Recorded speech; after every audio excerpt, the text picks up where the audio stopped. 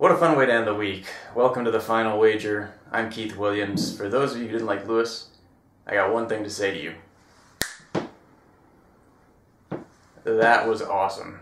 Unless you like your Jeopardy players to be stodgy and boring and not having fun, not only was Lewis none of those things, he was also a very good trivia player. 16,000 in the lead heading into final. Missed that daily double that cost him 10,000. Andrew, who won out of second place yesterday, has 15,400, and Mary's still very much alive with 10,000. That last clue cost her a little bit, but we'll get into that now.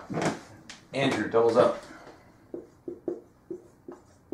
30,800, so to cover that,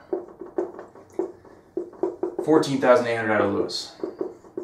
If he's wrong with that wager, he'd be left with 1,200, so Mary can wager up to 8,800, and Andrew can wager up to 14,200. Now, if Mary doubles up, she's got 20,000 even, so that makes things easy. Andrew will have to wager at least 4,600, and Lewis will have to wager 4,000. Now, if Andrew's wrong with that 4,600 wager, he's going to be left with 10,800. So Mary would have to wager 800 against him, and that there, because I'm going to put something else here, 4,000. Out of Lewis will drop down to 12,000. So Mary would have to wager 2,000. Okie dokie, that's the first order of things, and now we're going to look at the second order.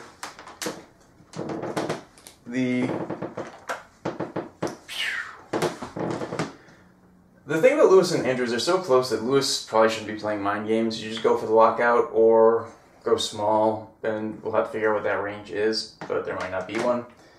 So we won't bother with Andrew there, and Mary, if she gets up to 18,800, Andrew could cover that by wagering 3,400, but he could also cover the 10,000 pretty easily as well, so there's no point in looking at that. So we're all done with the second order of wagers, nothing to look at.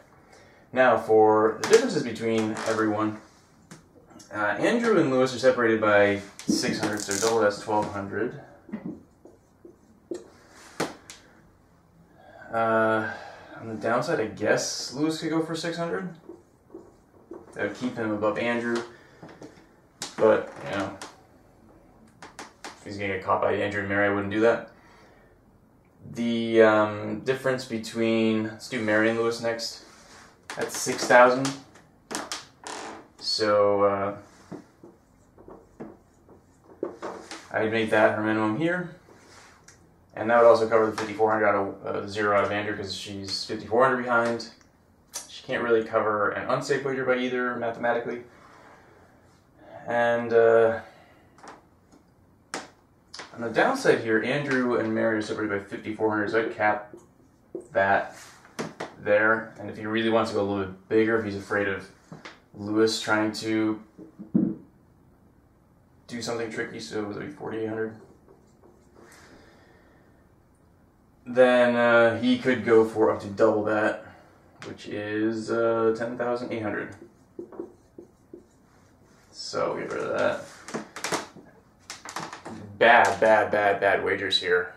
Andrew and Mary both giving Lewis the game on a platter. They all miss. Andrew got it right, and Lewis, better to put down Auschwitz, even though it's dead wrong and possibly offensive to some people, than to put down nothing. That's all there is to it. You're not going to get it right if you put down nothing. You might get it right if you put down anything. Bruce Valanche comes to mind. I don't know why I keep going back to him, that whole thing. Whatever. Andrew, twice now from behind. He's not going to win more games like that, wagering everything, but it worked out this time. And on Monday, he could repeat what Kerry Green did, get that third consecutive win from behind. We'll see what he does.